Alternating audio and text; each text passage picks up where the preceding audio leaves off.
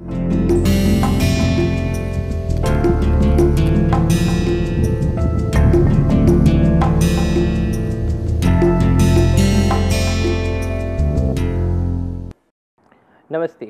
We carry forward our discussion on community ecology, and today we will have a look at succession.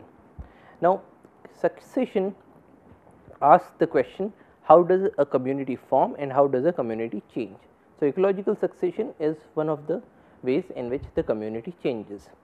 So, it asks the question, suppose you have a bare piece of rock. So, you have this rock that has come up because of say some volcanic activity. So, this would be primarily a basalt rock, or for instance there is a granite rock that is deep inside the earth, and because of some tectonic activities, because of some earthquake related activities, this rock comes up to the surface of the earth. Now, this rock does not have any soil associated with it, it is just a bare rock. So, how is it that this rock is converted into soil, and then how do different kinds of communities or different kinds of populations come into this place and then form a community, and then will that community remain constant with time, or will that community go on changing with time? And if this community changes, what are the factors that are responsible for these changes? So, all of these things are considered in the case of succession. So, in this case we have this this magma that is coming out, and here we have the rocks that have been formed. Now, these rocks are very hard rocks. So, essentially if you put any plant here, the plant will not be able to grow. Even if you say make a hole somewhere here and put a plant inside, the plant will not be able to grow because it does not have access to water, it does not have access to the minerals. Now, this rock is all full of minerals, it has all the nutrients that a plant might need, but then all of those nutrients are locked inside the various minerals that are formed that are there in this rock. So, all these nutrients have to be released by some process, and that process is the ecological succession. So, once you have these rocks, in a short time you will find that there are some lichens that are coming up onto these rocks. Now, lichens are extremely hardy species. So, here on the background this grey color is the rock, and these yellow colored things are the lichens.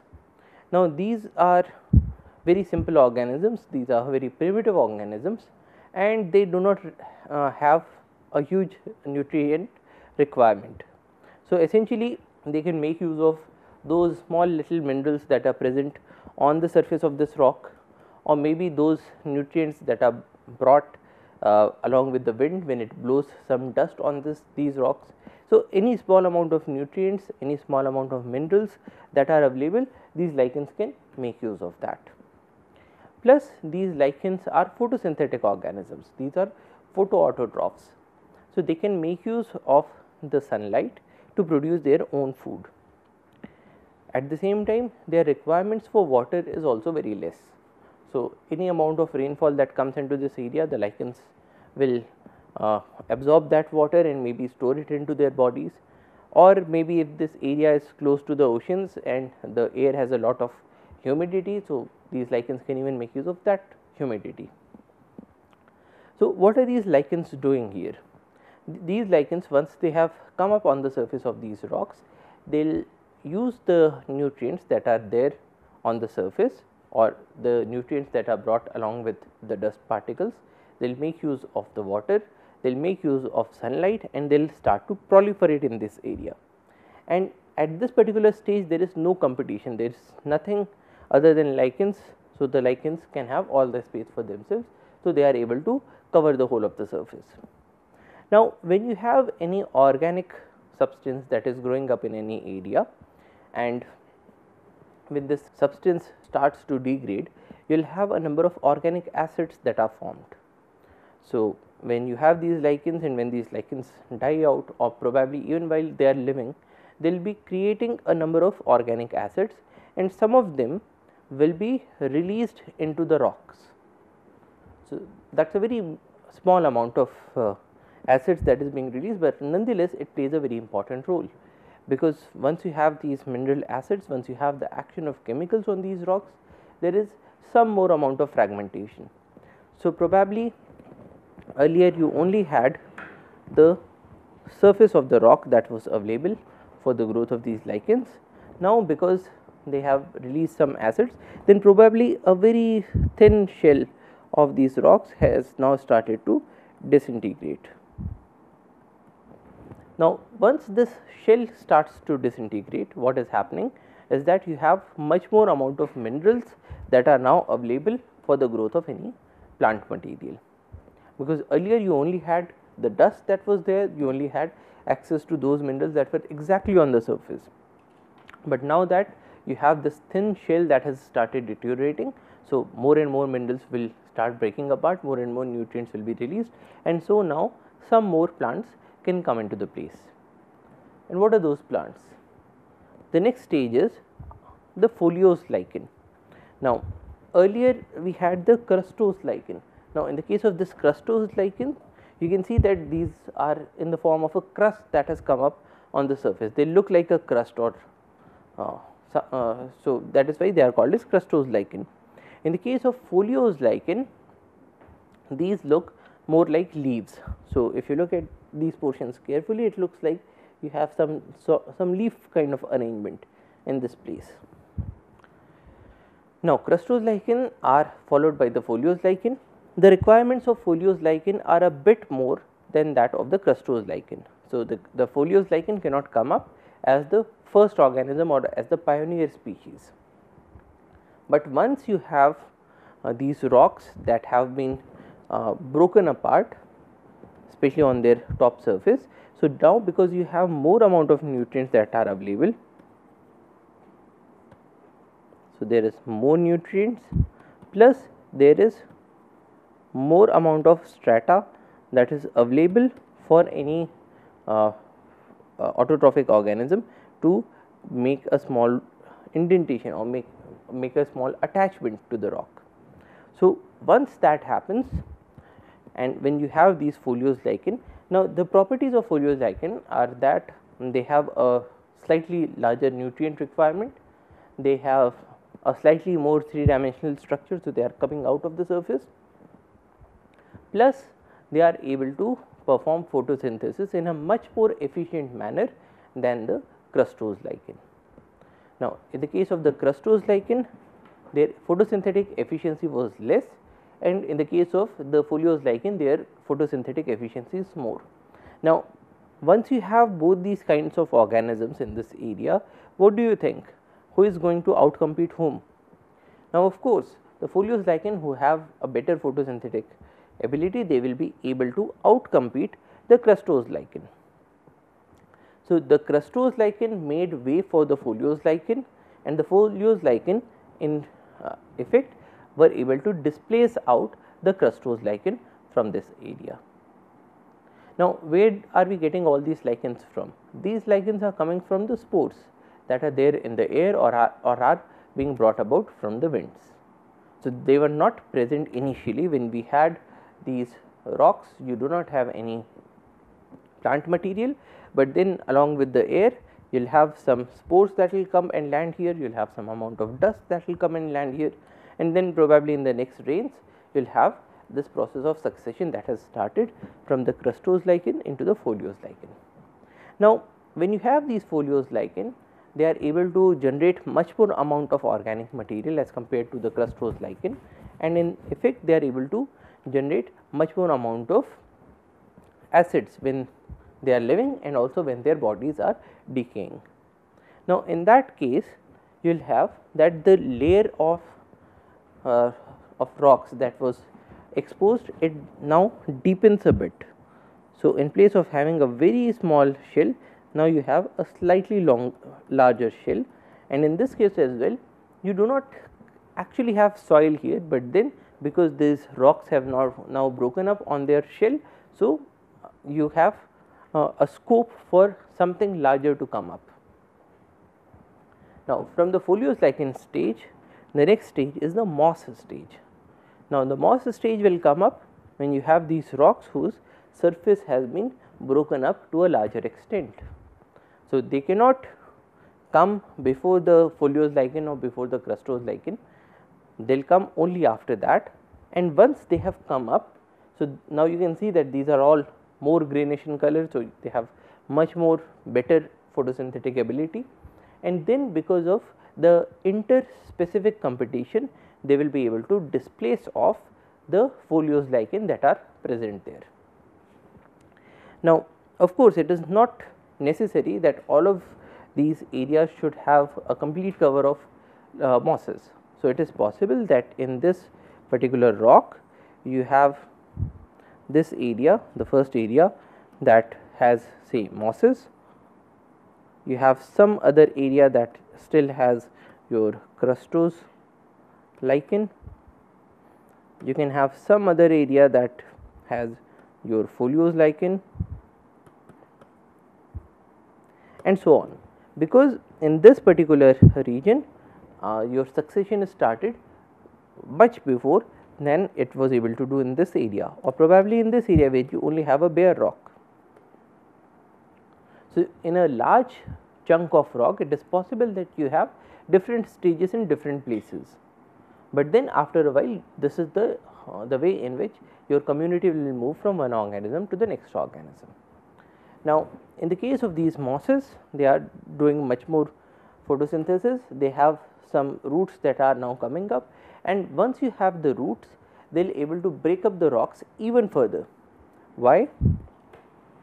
Because if this is your rock and then you have this crack which was there, and the top surface is having some amount of broken portions in which you can have the nutrients. Now, if you have a plant that is coming up in this area, so this plant will be having roots, and probably the roots will reach much deeper. So, in this case your roots are able to reach this point and are probably able to secrete some chemicals inside this crack. So, probably some acids, because the roots also want to make space for themselves. So, in that case you will have some more amount of degradation that is happening very deep inside, and once that happens, then probably this crack will enlarge. And similarly, if you say have a very small crack here and you have a root that is coming up here, so this crack will also start to enlarge. So, in effect what is happening is that this rock surface is now getting more and more cracked, and in these cracks there would be other processes as well. So, for instance, if you have a rock and you say have this crack here, now in the night time probably there would be some amount of dew that would accumulate. So, dew consists of your water droplets, probably some amount of water droplets will start accumulating inside, and once that happens, and if the temperature is very less, so in that case these water droplets might start to freeze. So, they will form a piece of ice inside. Now, we know that the density of water is highest at 4 degrees Celsius.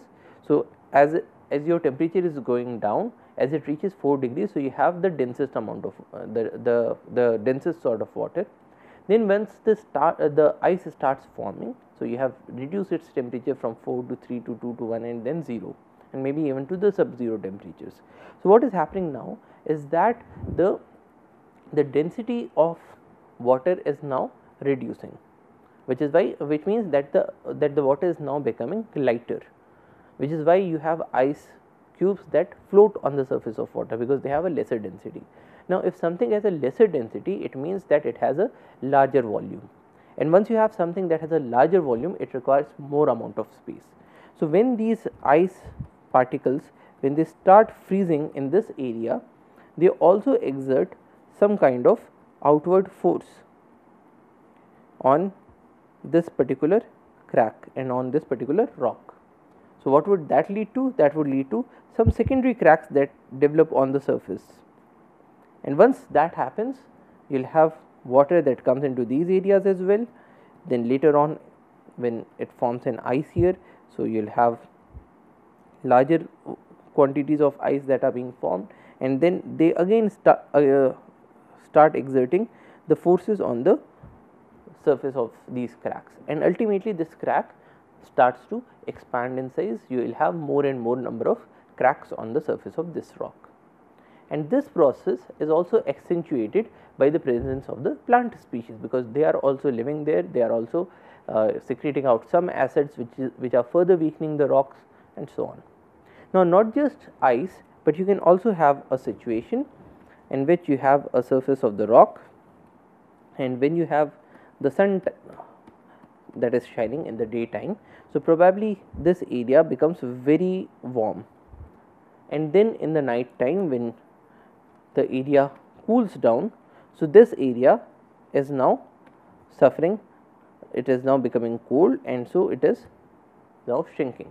Now, for a number of materials, when you heat up the material, the size increases, when you cool it down, the size reduces. Now, in this case, because of the continuous action of sun and the moon, you will have some expansion and some contraction that is happening on the surface at all times. Once that happens, that will also lead to the breaking up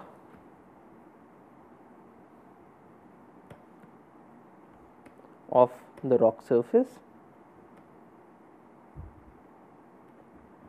and in the case of rocks such as granite, this is known by the term of onion weathering, because just like if you take a piece of onion, you will have a number of leaves that are one. So, similarly in this case, you will have a rock that will look something like this. So, after a while you will have, see, a small section that has come out here, a small section that has come out here, a small leaf that has come out here, and so on. So, in this case, your rock is now getting separated layer by layer. So, just like in the case of an onion, you have layers that are forming on the surface, which are also leading to cracks here. Similarly, if you have a rock with a small crack, and probably this area is close to the seas. Now, if this area is close to the seas, then you might have some amount of seawater that is coming into this area, or probably some amount of salts that are being blown along with the wind and are getting deposited here. Now, what happens? If you have, say, a small amount of salty water, brackish water here, and when you have the sun, so this water starts to evaporate. Once that starts to evaporate, the salt particles, they start accumulating here. Then later on, maybe some more amount of water came along with the salts, so again that evaporated. So, after a while you will have a salt solution that is of a very high concentration, and in this high concentration, when you again have the sun, so you will start seeing crystals of salt that are forming here.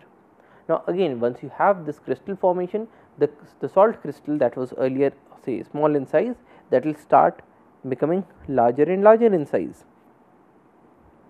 Now, during this process of crystallization, as your crystal is expanding, there also it will start exerting forces on these surfaces, and because of these forces, the rock might crack further. So, when we are talking about succession, it is not just the biotic organisms or the different populations that are playing a role, but at the same time the climatic conditions or the prevalent conditions are also playing a role in this case. Now, once you have these cracks, you started with the lichens, now you have reached the moss stage. Now, the moss will further accentuate the cracks, and after a short while, when these mosses start to die, their bodies will start converting into the humus. So, now you have an area where you have this rock is cracked in a number of places, then this rock has also been converted into a powdery form at a number of places. Now, these rocks also have some lichens and maybe some mosses that have come up, and they are also dying. When they are dying, you are also having some organic material that is coming up into this area. So, what do you have now? You have rock particles which is providing you minerals, you have the organic matter which is coming from the dead tissues of these different species, Once you combine both of these together, what is this? This is soil. So, now you have soil in this area. So, because of the action of the climate, because of the action of different plants, now this rock has this top layer of the rock has now been converted into soil. Now, once you have soil in an area, you will start seeing some other species. Maybe you will start seeing grasses in that area. Now, grasses are much more prolific species. They are able to perform photosynthesis in a much better way, and once you start seeing grasses in this area, so the mosses and the lichens, they have now been out competed. So, they get removed from the system, and now you have lots and lots of grasses. Once you have these grasses, they are now further breaking up the soil, or they are further breaking up the rock surface that is down there, because they have very extensive root system. So, in the case of your mosses, you did not have an extensive root system, but now you even have a more extensive root system. You have a much better photosynthetic ability. So, you are able to generate a much larger amount of organic matter. So, in this process, the rocks are now breaking up even further, and after a short while these grasses will make way for shrubs. Now, as we are moving from the grasses to the shrubs, we will observe that the requirement of different nutrients will change again, because grasses can grow in low nutrient environments, but your shrubs will require typically a higher nutrient conditions. Now, these higher nutrient conditions are brought about because the grasses were able to break the rocks, break the soil, and so much more amount of nutrients now becomes available for the growth of these plants. And after the shrubs, you will start seeing a forest in a short while. Now, a forest is typically referred to as a climax community. So, this is typically the end where your succession is going to end. So, you start from a bare rock, you move from lichens to mosses to grass to shrubs to trees, and ultimately you reach to a climax stage, which is the forest stage. Now, this is what succession is all about.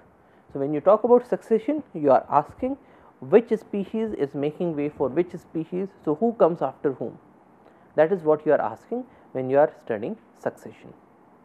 So, for instance, even in the case of royalty, when we say that there is this particular prince who is going to succeed his father as the next king, so that is succession. Here in the case of ecological succession, we are asking which community is getting succeeded and which community is succeeding the previous community.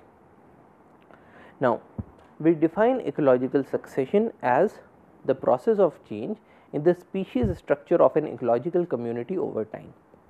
Now, we have this ecological community which was having your lichens in an area, maybe it was having say 2 or 3 different species of lichen, but then slowly and steadily the species structure is changing.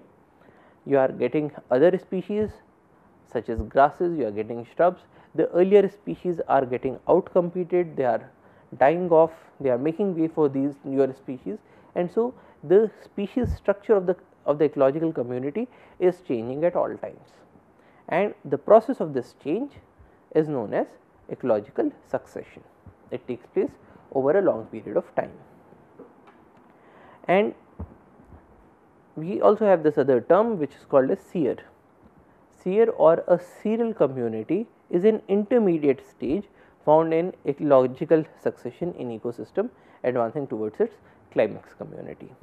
So, essentially when we were referring to a community that ultimately became a forest, so this community started with your lichens,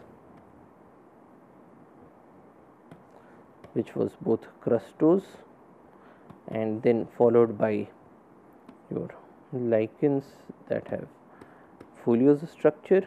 So, crustose lichen followed by foliose lichen, followed by your mosses, followed by grass, followed by shrubs, and followed by the forest. So, all of these different communities. So, if you are talking about a community that is all full of lichens, that is called a serial stage in this succession. If you talk about a community that has grass, that is a serial stage in this succession. So, a serial community is an intermediate stage, it is not the final stage, but it is the intermediate stage that is found in ecological succession in an ecosystem advancing towards its climax community. Now, in this case the forest is the climax community.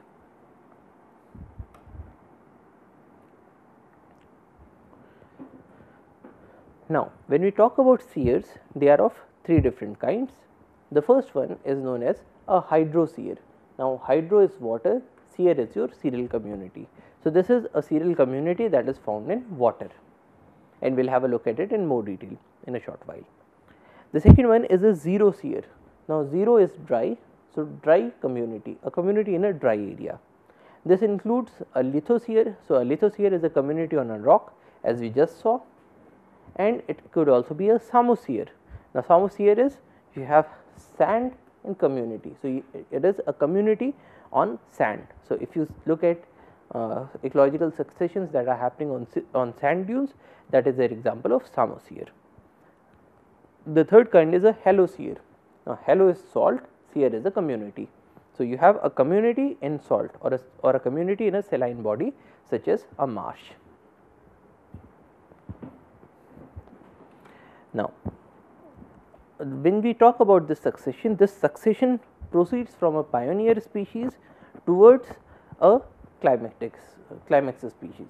Now, in this case we had started with rocks, and rocks made the first community that came up was this crustose lichen. Now, this would be called as a pioneer species. Pioneer because this is the first one to come up. So, it is a pioneer. So, pioneer is the first one, climax is the last one, and everything in between is a seer or a serial community. Now, pioneer species are defined as they are hardy species which establish themselves in a disrupted ecosystem and trigger the process of ecological succession. Now, they may come up in an area where you did not have any community beforehand, or they may come up in a disrupted ecosystem. Now, what do we mean by a disrupted ecosystem? So, probably you have a forest, and in this forest you have a number of trees, probably you have some shrubs, you have some herbs and so on, and then you have a forest fire because of which all of these die out.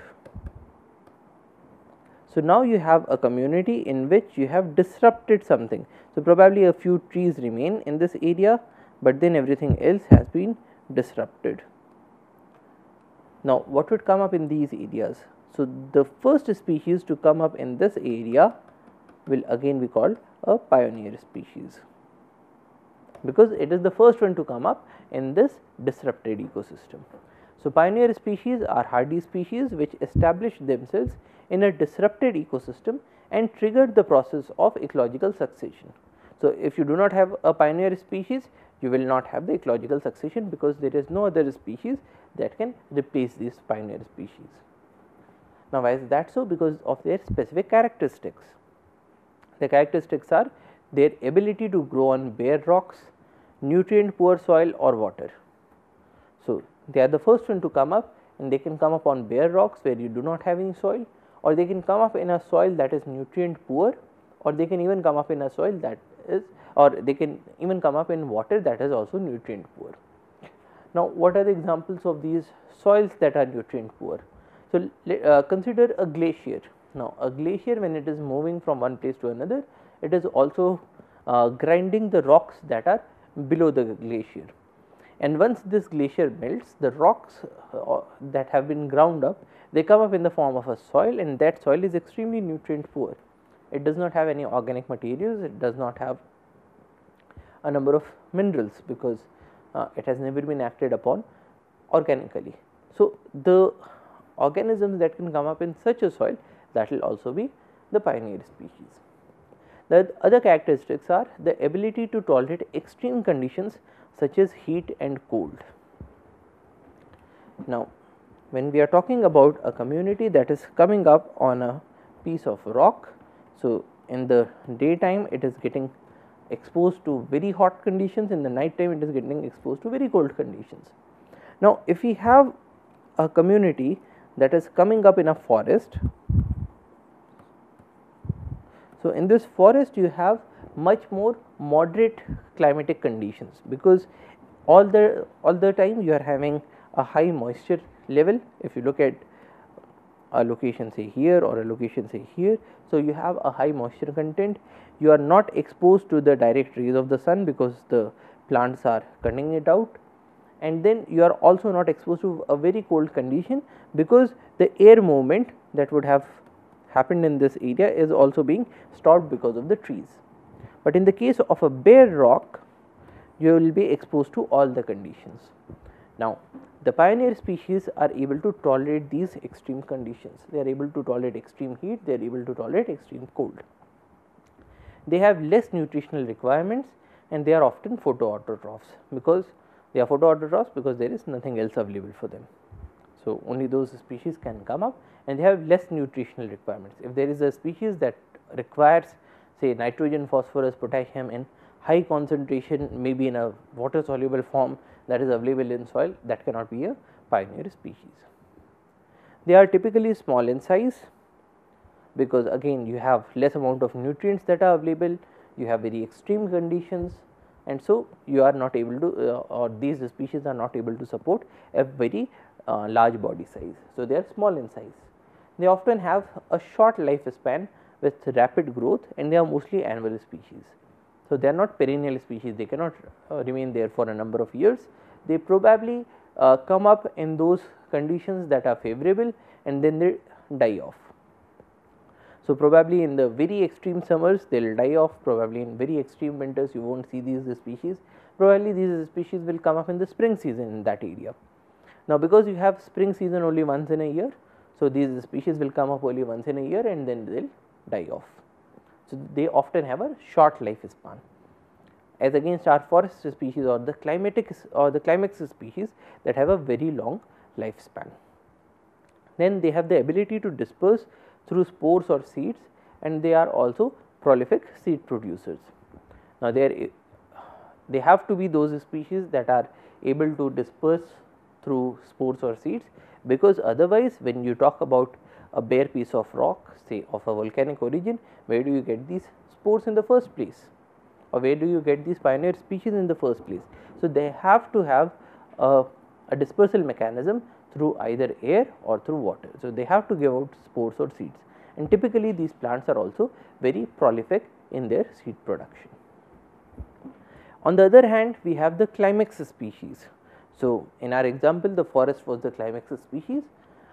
Now, a climax species is defined as, or a climax community is defined as, a biological community of plants, animals and fungi which through the process of ecological succession in the development of vegetation in an area over time have reached a steady state. So, essentially when we talk about a climax community, it is a steady state community. When we say a steady state, it means that it is able to remain as this community for a very long period of time. So, once you have these sal forests in this area, so probably they will continue for hundreds of years, because they are in a steady state. There is no other factor that is now pushing them towards some other community or towards some other change. So, it is a biological community of plants, animals and fungi. Now, why does it have all these together? Unlike a pioneer species that is making way for itself, in the case of a climax community, you have so many species that are together that they are able to support each other. So, when you have the plants that are growing, so these plants will be giving out leaves. These leaves upon dying they will fall onto the ground, and if you do not have fungi, then you will not be able to break these leaves down into the nutrients again. Or if you do not have say these animals here, so in that case probably there would be some species that would try to outcompete everything else. Now, because you have these predatory organisms, because you have these animals, and because you have a rich biodiversity with a number of decomposers, so this community is able to sustain itself for a very long period of time, so that it has reached a steady state. Now, there are 4 kinds of climaxes that have been recognized. The first one is a climatic climax, which is controlled by the climate of the region. So, for instance, when we talk about a sal forest, that is a climatic climax. So, it will come up in an area that has sufficient amount of moisture, that is probably a cooler area. So, that is the species that will come up, and the community that gets formed because of these sal trees, the forest, that would be a climatic climax, because it has been determined because of the climate and it continues to remain there for a very long period of time. The second one is an edaphic climax. So, that is controlled by the soil conditions of the region. So, different kinds of soils will be having different kinds of climax species or climax communities. So, that is when you have a condition like that, it is known as an edaphic climax. The third one is a catastrophic climax, that is controlled by some catastrophic event such as wildfire. So, a good example would be your teak forest. Now, in a teak forest, you have these deciduous trees in the form of Tectona grandis, and these trees shed their leaves. When these trees shed their leaves, you have ample amount of dry fuel that is available there, and so they are very frequently prone to forest fires. Now, once you have the forest fires in these areas, so a number of other species that are now trying to push it towards some other cereal stage will die off. So, in this case what we are saying is that you have these forests, you have these teak trees, and probably you are having some other trees that are now coming up. Now, these teak trees, when they shed their leaves, so you have a lot amount of fuel that is available on the forest floor, and when you have a very high fuel load, so typically these forests get engulfed in a large sized fire, or these are rapidly or these are frequently exposed to forest fires.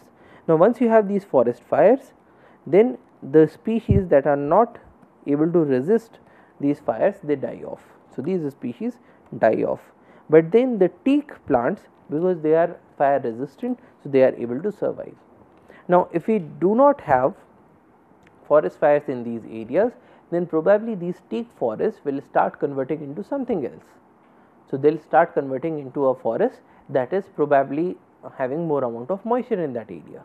But then because we are having these forest fires every year or year after year, so in that case they are able to maintain themselves as a teak forest or as a teak community. So, in this case the climax that has been formed is formed because of this catastrophic event, and so it is known as a catastrophic climax. And the fourth one is a dysclimax, that is controlled by some disturbance which could be man or domestic animals, and a good example is grasslands. So, in a grassland, so suppose you have these grasslands, and these grasslands are being used for say cattle grazing. Now, when that is the situation, if there is any shrub that is coming up in this area, the man would come and it would kill off these.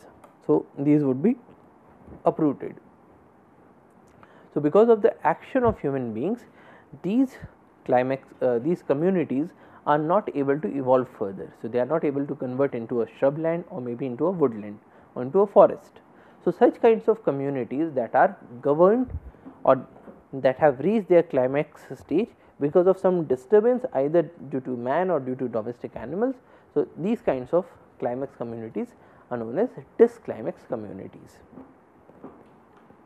Now, whatever the kinds of climax that we see, the climax community will have certain characteristics. What are those characteristics? The vegetation is tolerant of the environmental conditions. So, for instance, when we talk about a sal forest, you will not get a sal forest that is there in a marshy area, because it is intolerant of the environmental conditions. It will only be formed in those areas where the environmental conditions are suitable. So, the vegetation that comes up in a climax community, it is tolerant of the environmental conditions. The climax community typically has a high species diversity. It has a well formed spatial structure. When we say a spatial structure, it means that we have a good top canopy, middle canopy, say low your shrubs, your ground cover and so on. So, it has a well formed spatial structure. There are complex food chains that provide stability to this community. So, if you have a very simple ecosystem, so that cannot be a climax ecosystem, you will typically have a very complicated structure, you will have a number of food chains, you will have a very complex food web, so that even if there is some amount of disturbance, probably one particular species dies off or it gets reduced in its numbers. So, in that case there should be some other species that is able to support the community. So, in that case you will have very complex food chains that will provide stability, because remember that in the case of a climax community you want to have a situation that it is a steady state, it should persist, it should prevail for a very long period of time. So, for that you require stability, which is provided by complex food chains and food webs. Then there is equilibrium between gross production and respiration, uptake and release of nutrients. When we mean, what do we mean by this equilibrium?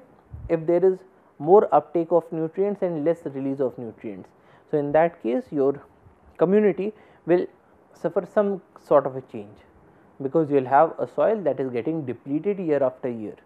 So, in that case the organisms that are living or the vegetation that has come up, it might change. There might be some other species that would outcompete the present species, because the present species require much more amount of nutrients, they are taking up much more amount of nutrients, but then the soil is getting poorer and poorer with time.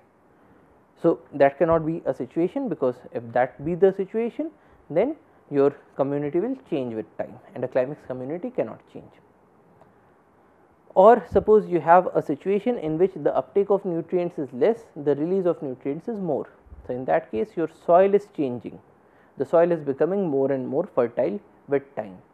If that is the situation, so in that case you will have some other plants that are better able to use these nutrients, and they will come up and they will start outcompeting the present species. So, there again you will have a situation that is not a climax situation, but is an intermediate situation.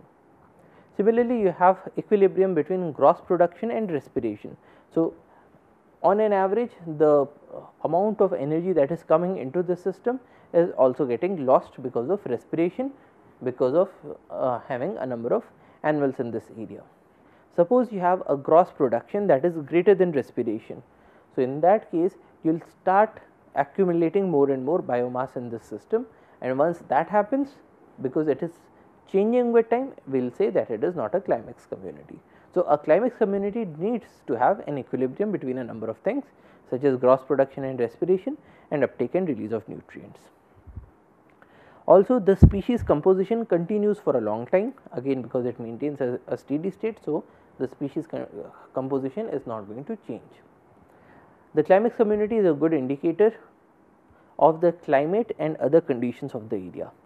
Now, because you have these climax communities that are tolerant of the environmental conditions. So, if you have a climax community that has come up, you can just use the species that are found in the climax community to get an idea about the general climate and other conditions of the area. What is the soil type, how much amount of moisture do you have, what is the climate of that area. You can tell about all of these just by looking at the climax community, because that is dependent on the environmental conditions and that is going to continue for a long period of time. Now, we have talked about succession. Now, let us look at the kinds of succession. There are three different kinds of succession. The first one is called as a primary succession. Successional dynamics beginning with colonization of an area that has not been previously occupied by an ecological community, such as newly exposed rock or sand surfaces, lava flows, newly exposed glacial tills, etc. are referred to as primary succession. Now, in the case of a primary succession, it begins with an area that never had an ecological community beforehand, such as the bare rock situation that we just saw. The second one is a secondary succession. A secondary succession is successional dynamics following severe disturbance or removal of a pre-existing community are called secondary succession. A good example is a forest that suffered with a forest fire, and in that forest fire all the plants died off, and so you have an area that is now devoid of any vegetation. Now, when succession starts again in that area, that is known as a secondary succession. The third one is cyclic succession, which is periodic changes arising from fluctuating species interactions or recurring events. A cyclic succession, a good example is that of the Brahmaputra floodplains. So, every year you get floods in that area. So, the species that are already there, they die off because they get drowned, and then every year you have a succession that starts ab initio. So, every year you get a grassland, and then after a while you will get a flood again. So, all the species will die off, and then again you will have the grasses that are coming up in this area. So, that is a cyclic succession. So, primary succession is succession in an area which never had any community. A secondary succession is an area which had a community, but everybody died off, and a cyclic succession is a succession that occurs in an area with some recurring events. Now, let us look at some examples of primary succession. Now, the first one is lithosphere that we have already seen. So, from rock you move to crustose lichen, to foliose lichen, to moss, to herbaceous stage where you have the grasses, to shrub stage, to woodland stage, and finally to the climax stage. So, that is a lithosphere, which is rock community. The second one is a hydrosphere, which is a water community. Now, you have this water community and you have a primary succession. So, you have a body of water that has newly come up. So, probably there is an area that just got filled up with water. So, what will happen? From the water stage you will move to the phytoplankton stage, because the phytoplanktons will be the first community that will come up. So, these are the pioneer species. From the phytoplanktons we will move to a submerged state. Now, in the case of a submerged state you will have some plants that are coming up and they are submerged. So, probably this is your water body, and the first things that will come up will be the planktons that will come on the very top, because that is the photosynthetic zone. Now, once these planktons have started dying with time, so you will have these bodies that are now coming down, and once that happens you have some amount of soil that has started accumulating in the bottom. Now, once you have these soils which are formed because of these organic materials that came from these planktons, so now you will start seeing some submerged vegetation. So, you will start seeing some plants that are coming up which are submerged. After this submerged state you will start seeing some floating vegetation. A floating vegetation is something that is coming up, it has these roots here and it is getting all the nutrients just from the water itself, it is not getting into contact with the soil. Now, from the floating stage the next will be the reed swamp stage. So, now in the reed swamp stage it will be coming up in the marshy areas. So, typically what is happening is that all these plants that are now forming, they will also start dying off with time, and so the bottom layer is now increasing with time, because you now have much more amount of accumulation, much more amount of organic material that has come up. So, now this area has started converting into a marshy area. Once it converts into a marshy area, you will have the reed stage. The reed will be followed by a meadow stage, sedge and meadows that will come up. After the meadows, so meadows are very much like tall plants that are living in that area, and this is equivalent to a shrub stage that we see in the lithosphere. Now, after this sedge and meadow stage, you will again have quite a lot of water that is being taken out because of transpiration, quite a lot of organic matter that is getting deposited, because now you have large size plants. So, more and more amount of soil is getting formed, more and more amount of humus is getting formed. So, from the sedge and meadow stage you will move to the woodland stage, where you start getting some trees in this area. So, typically with time your organic matter is increasing in this area. So, once you have much more amount of organic matter, you will have a situation where this much area is now all filled with the organic material, and you have a very slight amount of water that is there on the top. So, here you will start seeing large size plants. Now, from these large size plants they will be using up more and more amount of water, and after a while you will start seeing trees in this area, and from the trees you will move to the climax community, which is determined by the existing prevailing conditions in that area, what is the climate in this area, what is the availability of water in this area, what is the soil that is coming up in this area, and so on. Now, that is the primary succession. What about the secondary succession? A secondary succession is something like you have a forest, you have a forest fire. So, you have a forest that is incompletely destroyed. From there you have the herbaceous stage, because you already have quite a lot of soil in this area. So, you will not start with the lichens and the mosses, you will directly start with the grasses. So, you will have the grasses that come up, followed by the shrubs, followed by the woodland, followed by the climax. And typically we will observe that a secondary succession is much faster than a primary succession, because you already have soil in this area. So, even if the forests were burnt because of the forest fire, but you still have the soil that remains in this area. So, you have a soil that is already formed, you do not have to start with a rock and start with breaking of the rocks. So, it is much faster. You already have spores and seeds that are present in the soil. So, there would be some seeds that are left unburnt and they will start the process of succession, as against in the case of a primary succession where your spores had to be brought by the action of wind or water. Also, there can be regeneration of some plants from the roots. So, because you have these roots that are there inside the soil and the top layer got burnt, but the roots remain. So, probably there would be some amount of vegetative growth from the roots itself. So, that will also start, and typically the soil fertility is high enough to support the organisms. So, in the case of a primary succession such as a rock, the fertility was less, but in this case the fertility is already high, because it was already supporting a large sized forest community. Now, succession is also classified as autogenic succession or allogenic succession.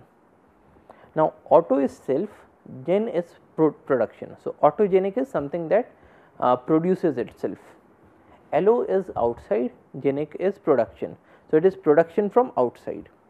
Now, autogenic succession is a succession that is governed by something that is inside.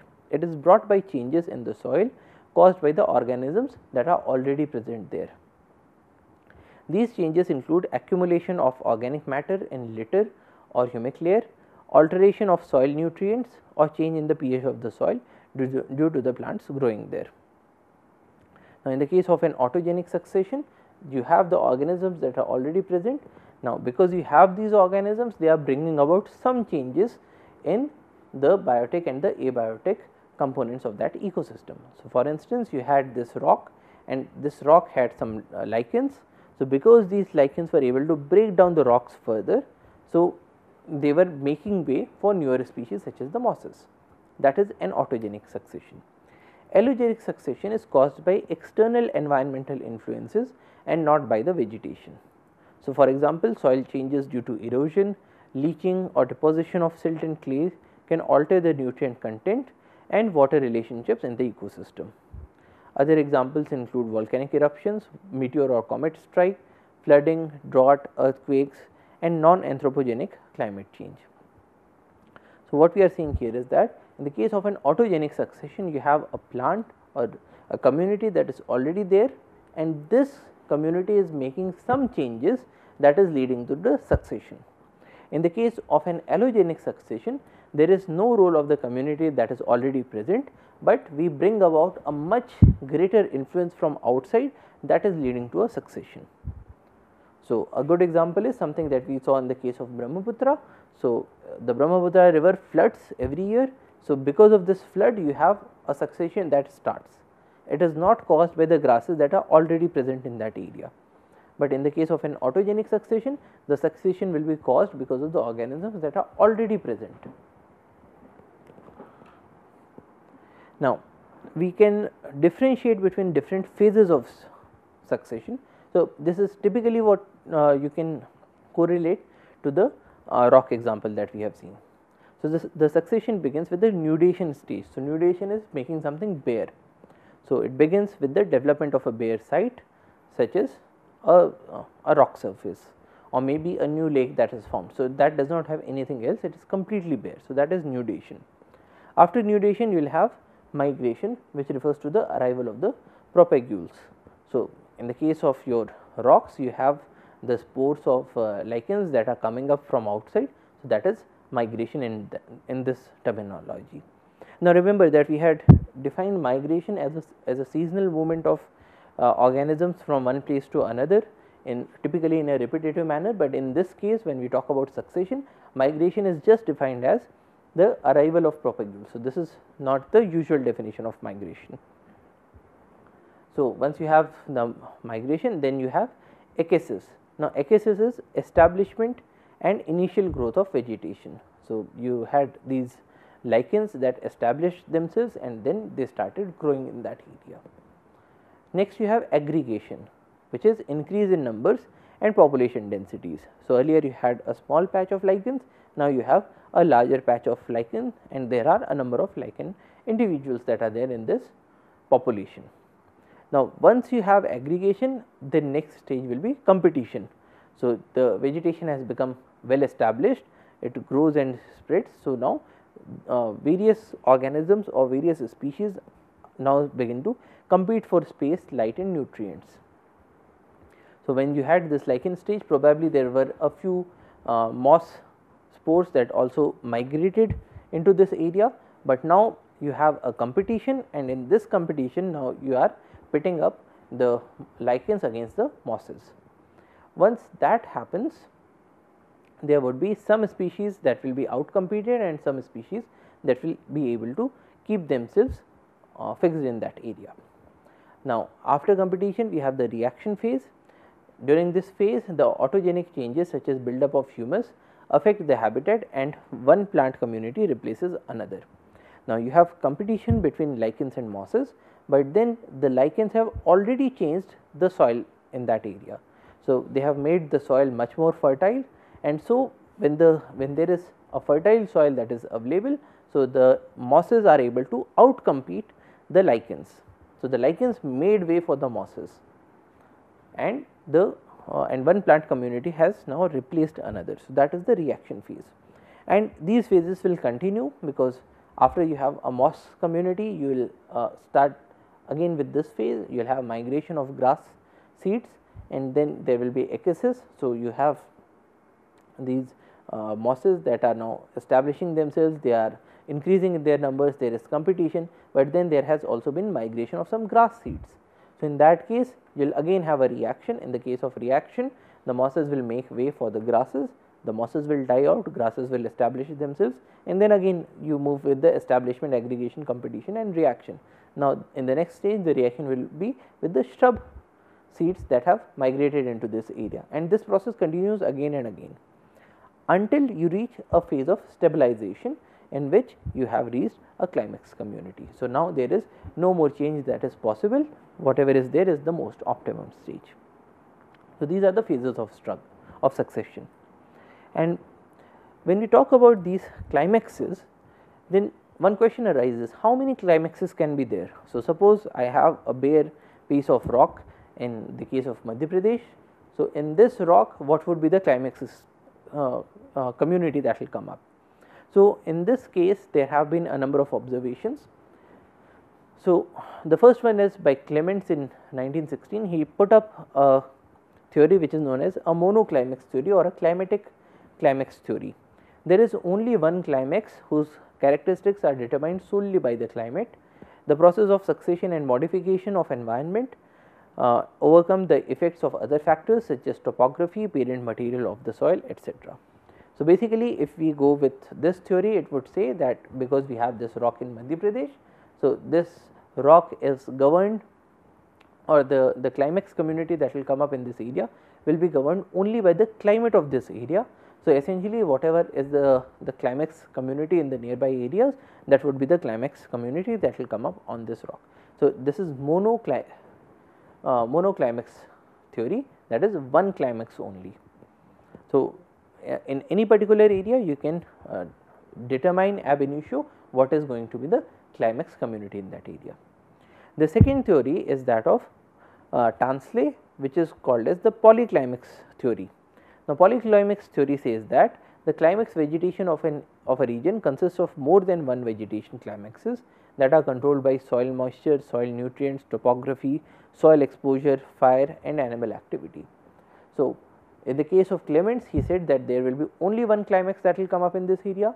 In the case of Tansley, he said that there could be some other climaxes that could also come up. So, probably this rock is closer to a water body. So, in that case the climax will be different as compared to when this rock is say closer to another, or maybe it is closer to the mountains.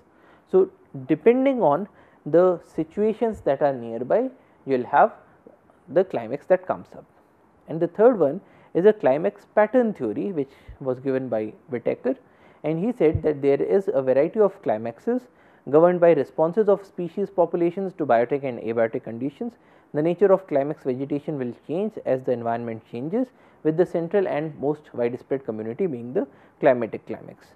So, in this case he said that you will not have one particular climax, but then even this climax community will go on changing a bit, it will go on changing bit by bit, but the most widespread community will be the climatic climax, but then what comes up actually in this area you cannot determine it on the basis of just on the basis of the climatic conditions or on the basis of the ambient conditions, but then it will go on changing with time. So, it will be near to the climatic climax, but then the actual climax that comes up will be a bit different.